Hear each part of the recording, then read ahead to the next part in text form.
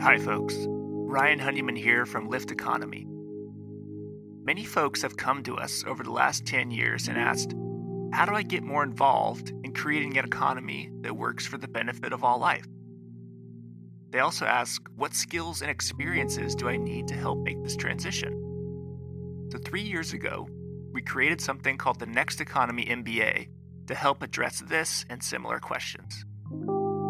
Lift Economy's Next Economy MBA is an online course that's designed for entrepreneurs, aspiring entrepreneurs, students, recent graduates, employees, and folks who want to learn more about transformational next economy strategies and businesses.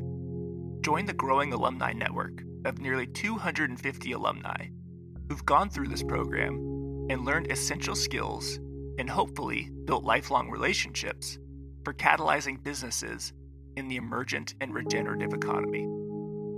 So we encourage you to check out our course. You can go to lifteconomy.com/MBA. The next course, Cohort 7, starts on September 21st, 2021. So once again, go to www.lifteconomy.com/MBA. And now, on with the show.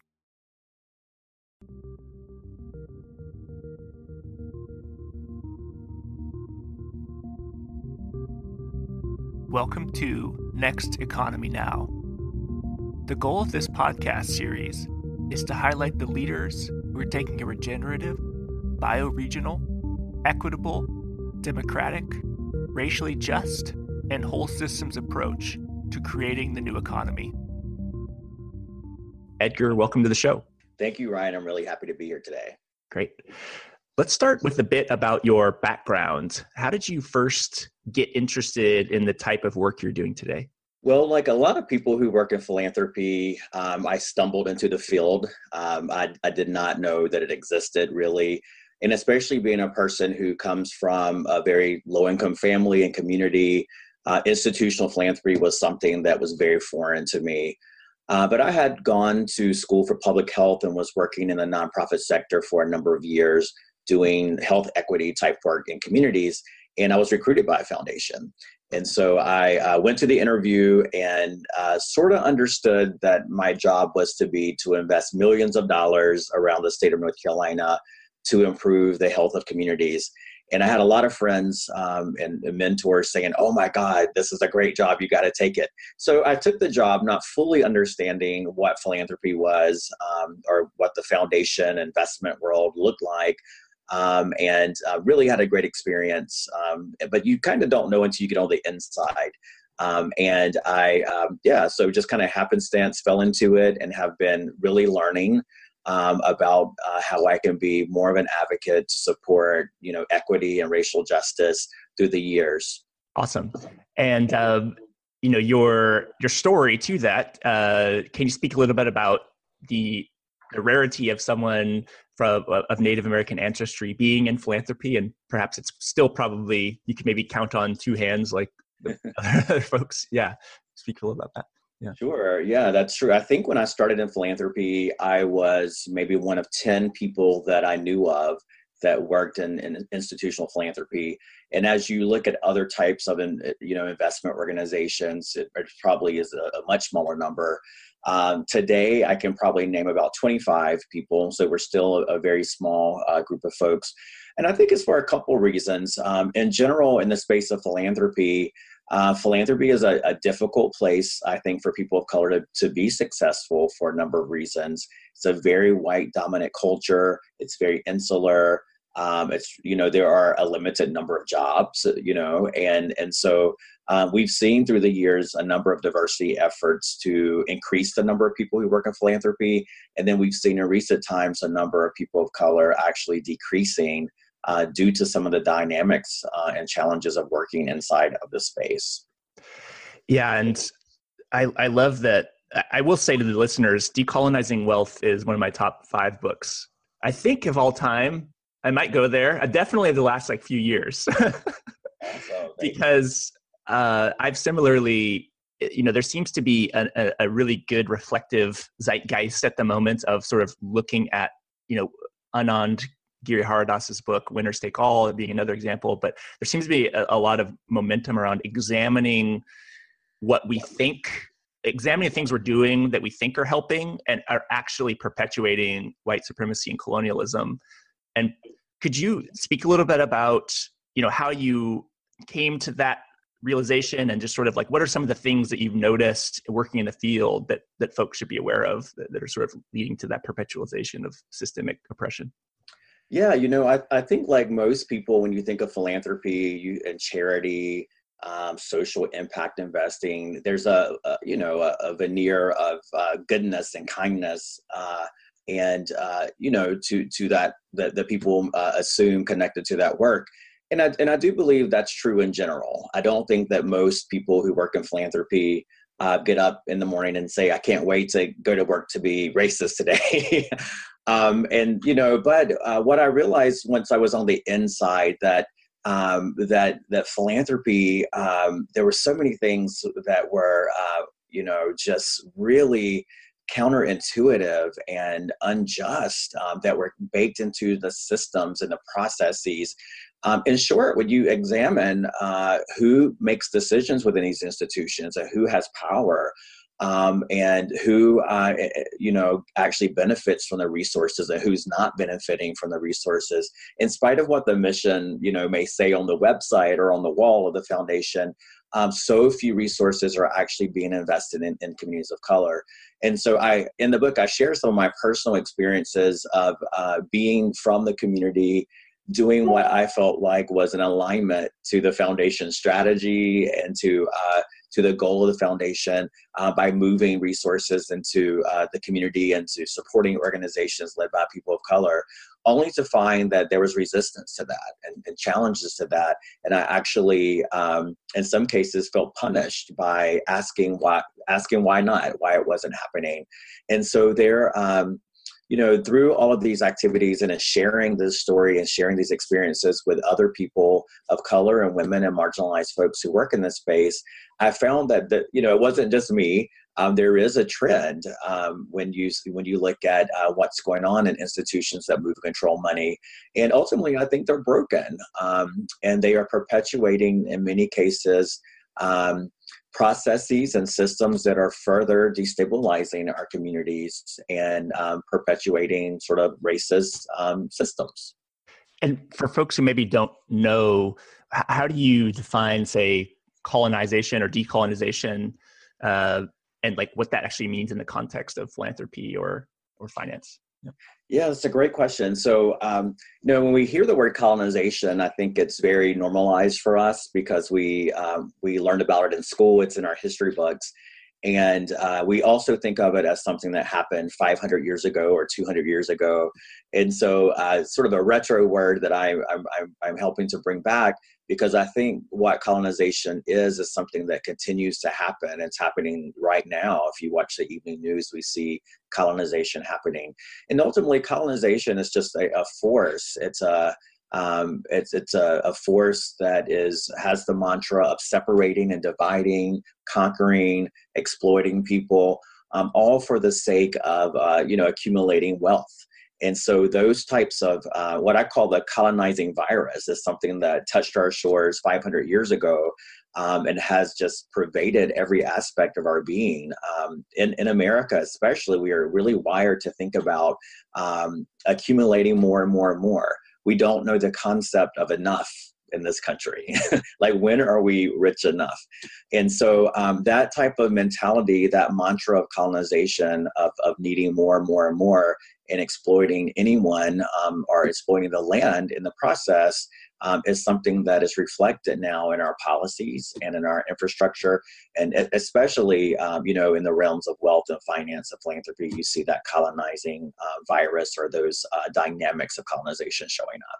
And we had talked about this a little bit beforehand. And I think in the beginning of the book, you say something around, it's like sort of we all are one. Like, there's no such thing as like separate selves. But the sort of myth of separation was perhaps like the first break for us to, like, the first sort of false belief that then created sort of white supremacy or colonization. And so I'm kind of curious how you see how we got to where we are from that like sort of maybe initial break with being all one to like sort of creating these colonist or white supremacist ideas. How do you see that progression happening? Yeah, so I think whiteness is a concept that was created, right? It's a myth. The idea that anyone is superior or better because of the pigment of their skin is something that was created to create that separation. In order for us to get to a point where we were able to commit genocide, enslave people, exploit folks, low-wage workers, to harm the land, we have to be in a mindset that we are not connected to those folks, and those folks may be even less than human, right? And what fueled that mindset is actually a God-given, a God-given superiority, that not only are we separate, but we are better, and we are, and that state is actually justified by God. And so that's how you see things happening in our history through the years. And even recently, a generation and a half ago or 2 generations ago, where Native children were taken away from their families and forced into boarding schools, all types of horrific abuses happening, stripped of culture and language. The folks who were doing those acts had to completely be absorbed and possessed with this idea that these people are not human, they are not the same. I'm helping them. God has called me to help them and force this on them in the name of salvation. And so that idea of separation is so counter Native. The indigenous worldview is that we are all connected. We're connected to the land. We're connected to animals. And I even talk in the book about the idea of livestock, and when folks begin to think of animals as livestock and something that is owned. And the major difference between being indigenous and non-indigenous, as someone described, is that the indigenous worldview is that we believe that we belong to the land, and the non-indigenous worldview is that we believe the land belongs to us. And that idea of ownership is so inherent in everything when we talk about equity. Like the equity is like a conversation that we're bouncing around a lot in this space, in business and in philanthropy. But what equity really actually means is shared ownership and power. And that's what this is really all about, is actually pushing forward an idea of where we can actually reverse that, those imbalances and share power. And so do you see white supremacy as a sort of like offshoot of the colonial mindset, or are they like, how do you I'm just curious how you relate those two terms in your own mind? Let's see, in my mind, I think of white supremacy as the mindset, or the, it's something that is driven from fear, right? It's driven from, it's a belief that is not real, but it comes from a place of fear and scarcity within itself, right?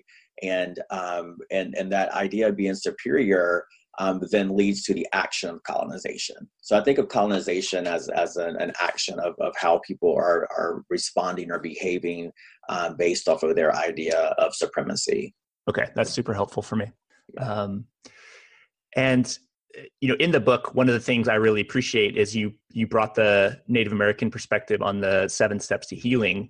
Could you talk a little bit about those 7 steps and sort of how you see us moving forward? Sort of like, you sort of do a great job saying, like, we're here, and here's like sort of from a Native American perspective, here's some medicine, potentially to bring to this current situation.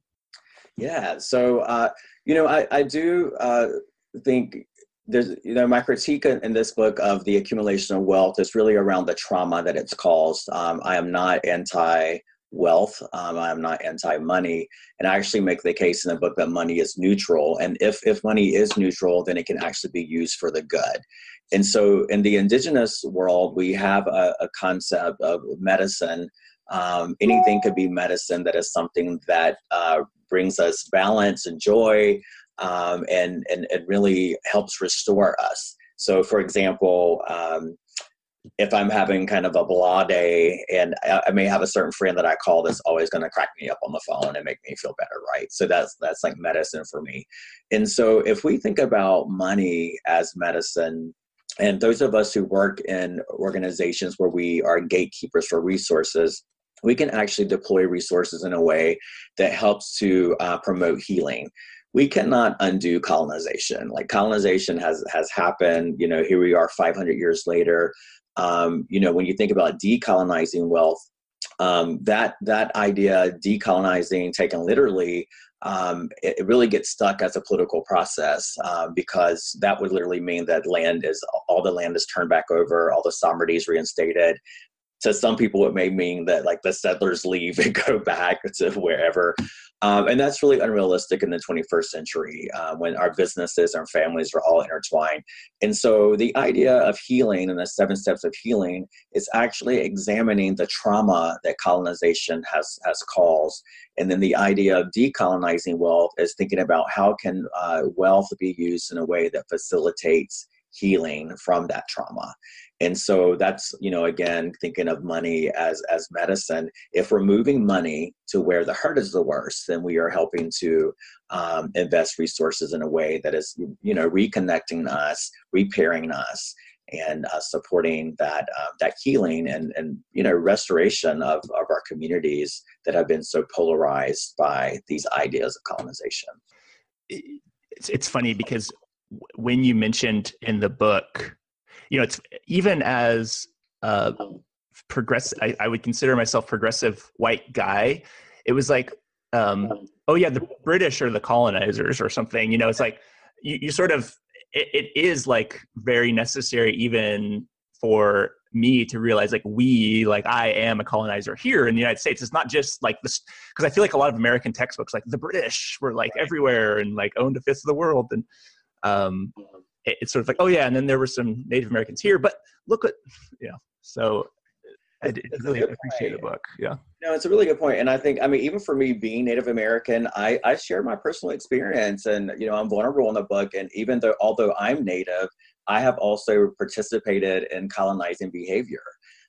We are, kind of swimming in the water of all of this. And if we're not intentional about our decisions and sort of, deeply reflecting on our analysis around this stuff, it's very easy to sort of assimilate to doing business or making investments or practicing philanthropy in a way that is dominant culture and could actually potentially be harmful.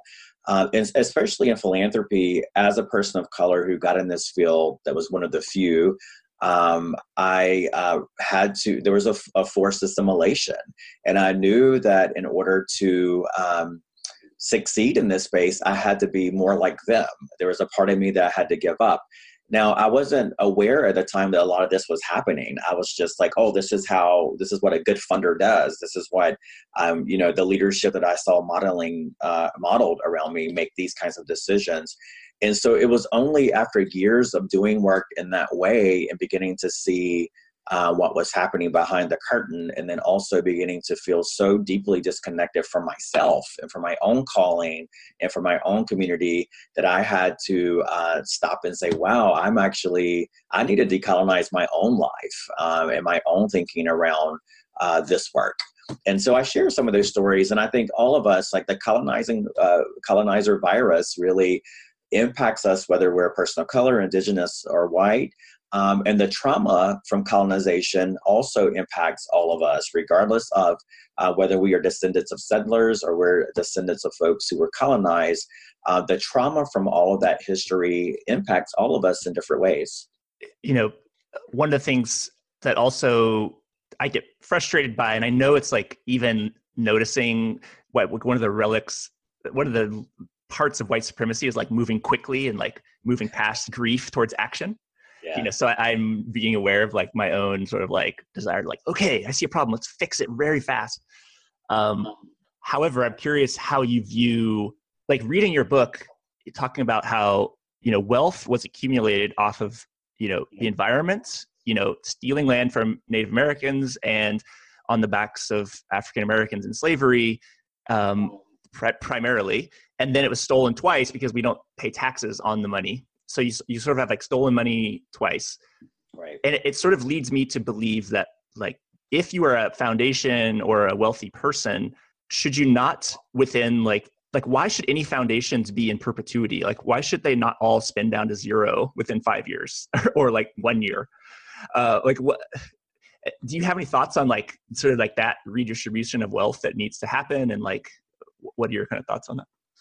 Yeah, it's really complicated. And you're definitely right, Ryan. I think of this money as twice stolen, because and what's really unjust in that is that foundations, for example, kind of slicing off this part of the social impact world, are sitting on $800 billion of wealth, and then are only required by the U.S. government to pay out 5% of grants. And then of that 5%, a very small percentage. Our best year so far is that 8% of the 5% was invested in communities of color. And so what you see there is a huge injustice, with foundations focused more on accumulating more wealth, only regranting out what was intended to be a minimum, but that has become the maximum, and then very few of those dollars getting to communities of color. And so that type of behavior by foundations does make me question, like, why does this need to go on in perpetuity? When we have crises happening all around us right now, we see the impacts of the race-wealth gap, all around us in our communities, where communities have been systematically marginalized from these resources for decades. And so I think that any foundation that is going into perpetuity has to really examine themselves and ask why. I really do. I love the idea when foundations go through a process to do that work and they decide to spin down. I think there are great examples of folks who have made that decision and why. And so yeah, I think it's something to be examined. I do think there's a role for philanthropy to play in sort of like a reparations kind of model. In the book, I call for an immediate action where foundations could take 10% of their assets, so the $800 billion. If you don't want to spend down, that's a conversation that you want to think through. Well, in the meantime, maybe you could take 10% of the money that you're sitting on and just hand that over to communities of color. There are ways to begin to, I think foundations can play a role in helping to close that race wealth gap, and then also to support some research and some ways of exploring how reparations actually might be something that's feasible to be implemented in this country. I'm also interested in your thoughts on the concept of market rate returns. It's like market rate for who, like, because of why. It's like usually the question. It's like, well, I want my, I don't want to make a concessionary investment. I want to have a market rate. Can you talk about the problematic? I guess like this is another relic of white supremacy in myself too, is like there's like this idea that we need to hospice out the old economy and like birth in the new economy, right? So people who are investing in impact but still want market rate returns, you could make an argument that they're sort of like trying to hospice out just pure extractive wealth. But I also get really impatient with those people, and I'm like, well, why don't you just invest in stuff that's like 1% return but is like really high impact? Or can you speak at all? Like, how do you balance that in your own conversations or your own thought process? Yeah, I mean, I think it all goes back to like, what is this all about anyway? Like philanthropy, social impact investing, all of that, it's supposed to be about human gain. It's supposed to be about change in communities. That is the return that we're supposed to be looking towards, and not a return on the market. And I tell a story in the book about one foundation that I was working at. And we had, like most private foundations, we paid out 5% of our assets to grant making. And so I don't recall one single time in working there that we had a celebration because like, wow, this was our biggest grant making year ever. We gave away more money. In fact, oh, look what's going on in the world right now. Look, this is a political moment. This is, our communities are suffering at an all-time high. Maybe we'll give out more this year. Rather, there was a focus on the investments and the endowment of the foundation. And every time we hit a certain new level of growth, we would have an ice cream party. And I remember sitting around eating this ice cream thinking like, this is sort of ridiculous. Like, we're celebrating that we are richer versus, having put more money out the door. So those are some of the dynamics that make me question the net value of philanthropy. And beyond sort of like the percentage of returns, which is something to be examined, what folks are actually invested in, like where foundations in particular are investing is something that is that most people don't realize. For the most part, foundations are actually invested in a way that in industries and in funds that have no type of value attached. And, I can tell you of one foundation in particular, when Standing Rock was happening, they made a generous grant to support, the Native American folks on the ground fighting for their communities. But that same foundation, on the 95% of their, investment side, was invested in the oil company and refused to have a conversation about divesting from that company.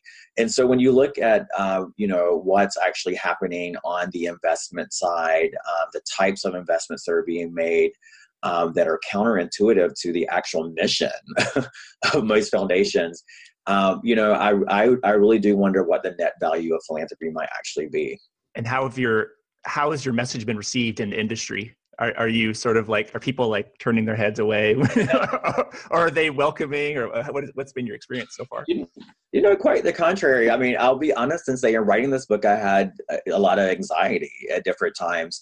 One, just from remembering my own experiences that I had kind of suppressed or forgotten about, that the book calls me to sort of relive.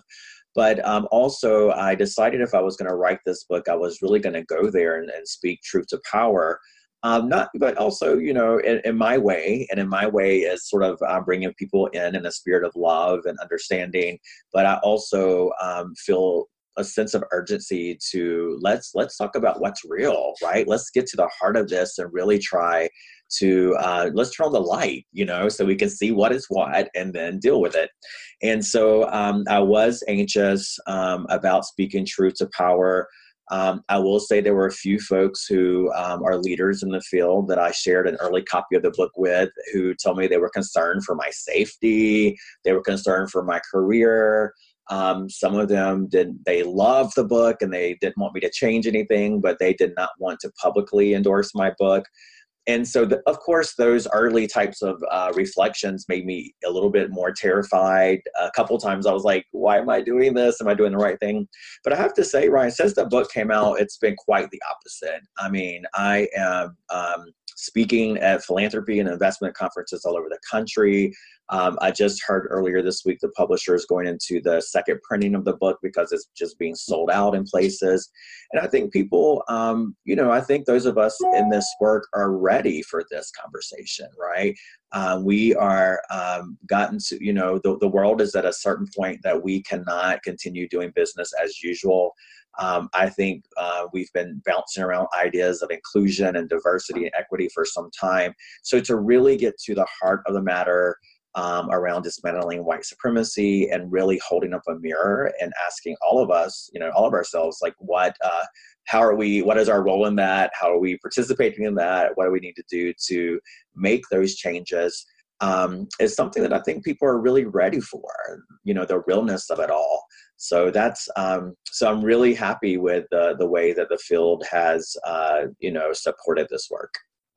And can you speak at all? Did you know Peter Buffett and his wife? Is it Jennifer? Or yeah, did you know Peter and Jennifer before, or did you get to know them through the book? Or can you talk a little bit about like how that was? Because they're obviously pretty famous, wealthy people, I guess. Yeah. And when I was writing the book, I kind of just put together a list of folks that I wanted to have a conversation with. I talked to activists. I talked to folks that I felt like were sort of thought leaders or very progressive thinkers around some of these issues. And the Novo Foundation, which is the foundation that Jennifer and Peter started, is a foundation that I've worked with. I know people who work there, and they fund in a way that I think really reflects a lot of the values in this book. And so I was meeting with some of their staff and talking with Pamela Schiffman, who is their executive director, about this work. And she said, Jennifer and Peter, you got to talk to Jennifer and Peter about it. They're going to love this. It's great. And so they wanted to have a meeting, and I drove to their offices for, I think, what was scheduled to be like a 1-hour interview. And I was there for several hours, I think like 5 hours. It was really a magical conversation. And for me, it gave me hope that what I wanted, the change I wanted to see in the world, and especially from folks who have privilege and who have wealth, I grew to understand that there is actually a process that people can go through to understand the responsibility that you have, and to also sort of liberate. Peter often says that they like to take money out of its misery, as a quote that he puts out there a lot. And so I was like, wow, these folks are onto something, that if everyone who had money and privilege and power invested their resources in this kind of way, the world would be a much better place. And then I was, really thrilled to know that their connection to indigenous communities. Peter had written the score to the movie Dances with Wolves, which is sort of this like native, inspired, or a movie that has natives in it. Haven't seen it in some time, but that was sort of his first, kind of first encounter with indigenous people, or at least issues around that movie. And he, began connecting more deeply with sort of indigenous knowledge and communities. And I was like, that's where it is. It's right in my own community. Like, we are resilient. We have a lot of ideas about the economy and existing and taking care of one another, and being in this thing together, in this thing called life together, that I think could actually be the answer to supporting a transformational mind shift in the areas of philanthropy and finance. Yeah, I think one thing that you spoke to really well, maybe not, explicitly and sort of implied, is I think part of the challenge in philanthropy and social impact investing is sort of a lot of white people in power, or just white people like me, who are like, we don't understand that colonialism or white supremacy does not have to be conscious and intentional to be that. It can be unconscious and unintentional. And that's what majority of white supremacy is. And so I really appreciated you. Can you speak at all about, like, have people come to you and said, like, wow, you helped me realize this that I was doing that, like, I didn't recognize, or any stories that have come up in the past few months around that? Yeah. And I think you're exactly right, Ryan. I mean, there's obviously, blatant white supremacists, crazy folks out there, right, who are doing terrible things. But I think in general, especially for folks who work in the nonprofit sector, folks who work in the, social impact and philanthropy arenas, tend to have their heart and intentions in the right places. And so much of what may be happening is unconscious. And so, I think what sort of a side effect of this book that I had not intended, and I'll tell this story that's sort of related to your question. But after the election, 2 years ago now, I was feeling kind of angry, right, and upset, and like a lot of people in my community, especially. And I spent some time in my home community in North Carolina. I was talking to an elder of mine about how I was feeling.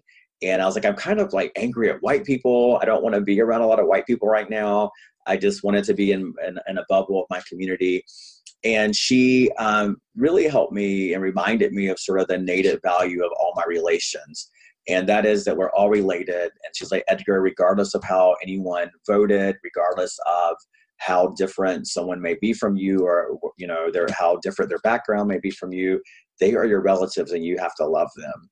And so that's a value that I began taking with me into this work, and then writing this book, to understand, man, my community has suffered. There's a lot of trauma, but there's also just pain and suffering everywhere. And if we can actually, those of us who are people of color can actually make space in the movement and be a little, understanding of that, of white folks who are well-meaning but are just unconscious, there might be an opportunity for us to actually bring them in to help them become conscious. I think even on the progressive side of things, we tend to be quite polarized, and we not having the patience for one another, not having grace for one another. And, I was just talking with someone the other day who said, what if right now in 2018, someone was having their wake up moment, right? How would we treat them? Would we bring them in? Or will we, blame and polarize and push them out because they're not quite as progressive as we've come to be? I think for all of us, it's been a journey. I'm from a very conservative family. I'm from the South. I'm from a Native family. And so I have not always seen things the way that I see them now. It's been an evolution. And so, the way that I begin all of these conversations with folks where I'm invited is beginning with a statement, and that is that I will not ever judge you. I will not judge you. I'm not the racial justice police. I'm not the equity police. Anyone who invites me in for a conversation, I see that as a privilege, because if you're wealthy and white, you don't have to be interested in this stuff. You don't have to want to do the right thing, or to understand how our history or our race has had a role in the accumulation of your wealth or in your giving. And so I've been very fortunate. I have sat in the offices of the top of the 1% of this country, and I've been invited in for these conversations because I think that type of approach of, I see the good in you. I know that you're not intentionally wanting to harm communities, but let's have a real conversation about, why people of color may be angry, why things are unjust as they are, and how you have to actually deal with your whiteness. Like you can't have that luxury of not not dealing with the whiteness of it all. And so, but the approach and the spirit of helping folks understand all of that in a non-judgmental way, I think has really been welcomed by a lot of folks. One of the parts of the book that I got really emotional about and was very powerful for me was the story of the white philanthropist lady who was writing the apology letter and sort of just like dealing with that because I think in the 7 steps to healing, grief is the first one, right?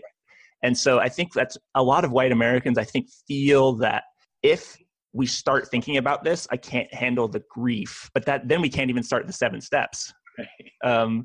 Can you tell that story of the woman and like what she sort of was processing and realized?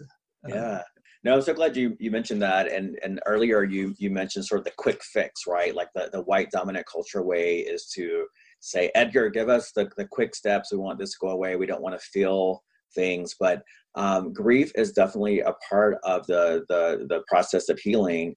And we have to acknowledge the hurts that we've endured. We have to acknowledge the role that the accumulation of wealth has played in this country, and kind of reopen those wounds and grieve them in order to get to a place to be able to move forward in a very healthy way. And so, yeah, Hillary is a person who is a trustee of a foundation who has become a friend. And I first met Hillary at a conference. It was actually sort of an indigenous conference. And I was on a panel, and she was on this panel with me. And honestly, when I saw that she was on this panel, my first thought was like, who is this white lady that's on this panel at this Native conference? And all these, other Natives were kind of gloating around her and saying, she was an honorary sister. So I was a little suspicious at first, and thinking that, wow, this is like our space, and why are you here? And so I eventually heard her story and began to open myself to connecting with her. And again, this is my own trauma, right? My own trauma coming into place of not being open, my own, biases. And so long story short, Hillary married into a family with wealth and was kind of grappling with this newfound privilege. And one of the things that she did was to explore where the wealth came from. And she actually found that her family traced back to North Carolina and had owned slaves in the same community where I'm from in North Carolina. And so she was actually moved to, she grieved that. She was like, what a horrible thing to find out. And then how does she begin to grapple with that? And she felt led to then sort of to apologize, knowing that no one may accept her apology. Who, like, people may say, who cares? We don't know you. But she actually wrote a letter to me that I shared an excerpt from in the book, where she apologized to me and to my ancestors, and in a way that on the surface sounds like, wow, like, yeah, like someone saying they're sorry. But it really transformed me because I had never heard that before. As a Native person who is still grappling with extreme poverty in my family, when I visit my family back in North Carolina, I see the decades of oppression like all around. No one has ever apologized or said, I'm sorry that my ancestors had a role in contributing to all of this, right? And so it completely broke down every wall that I had, towards her. And we were able to connect in the way that brought healing to her life and healing to my life. And then the last point I'll say about her is not only did she apologize to me, and then she since has written letters to several other people of color where she's felt led. She apologized to white people, and she apologized for sort of judging them instead of allowing herself, since she kind of like became woke, she became sort of judgmental of other white people. So instead of seeing other white people as her relatives, she began to want to hide away and be more in progressive communities of color. So she also apologized for her sort of cultural amnesia is how she describes it. So I think, those are the two first steps of the 7 steps of healing, that grieving process, becoming aware and like sitting in the discomfort and the grief of that until it works its way through your body and you can get to a place where you're then ready to apologize. Yeah, it was just that story plus the story of the white guy at the presentation, like showing the slide of the slaves that his family owned. I was crying when I read her story and this guy's story, because I was like, I have had some genealogy done in my family. And in the summary, it was like, and there were slaves in the family. I'm like, okay, like I know that now. And like, that's super embarrassing and shameful. But now it's like, I'm actually pushed to like, I need to know like about this. Like, I can't just say like, oh, I hope, or like, that was the past, I'm different. Like, I need to like sort of understand my own lineage and like the harm. And so I just wanted to thank you for putting those stories in, because I think it's pushed me to say like, I need to know like the names of the slaves that my family owned, and like what is the apology or like reparations or something like it's sort of taken me into like the deep grief. And so I just wanted to thank you for putting those in. Yeah, there's power in that for sure. Yeah. Well, I'm trying to like keep it somewhat light here, but no, this is good. So next, we got about 5 more minutes left. Let's see. One question I sometimes ask guests is, what do people never ask you that you wish they did? Wow, that's a really good question. I've been doing a lot of interviews lately, so I'm trying to think of,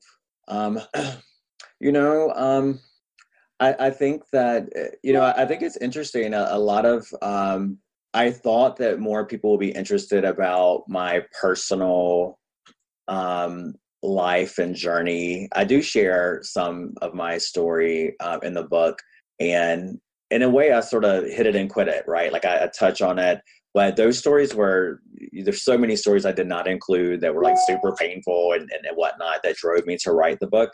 And so I thought that there would be probably more questions about some of those, the juicy stories of like where I was working and what went down there.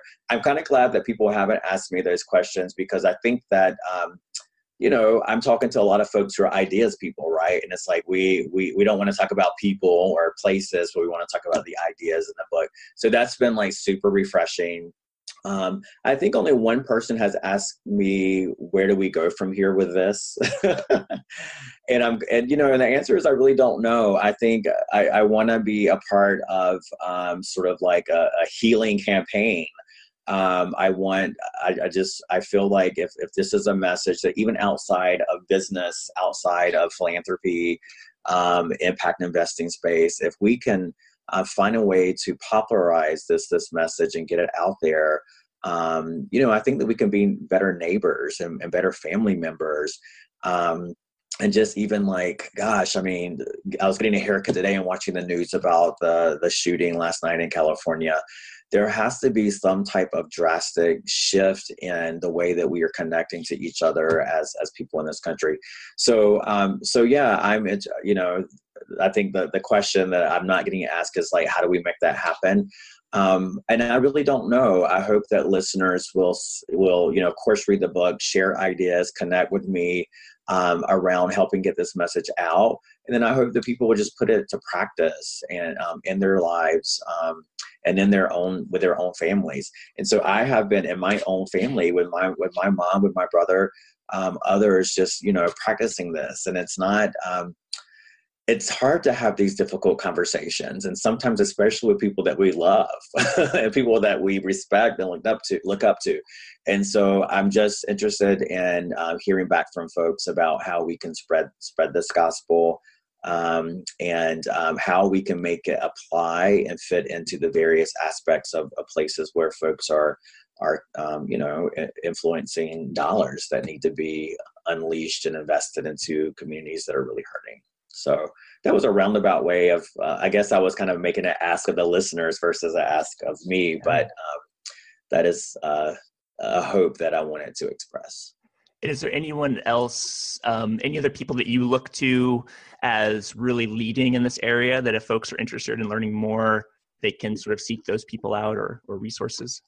Yeah, I mean, oh God, there's so many I think great thought leaders out there who are working in the philanthropy space.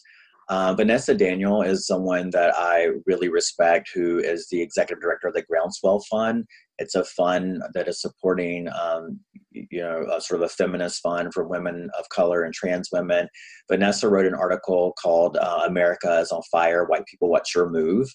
And every time she writes anything, it's just so powerful and right on. So I think she has an analysis that is very valuable to the idea of racial equity and racial justice in this space.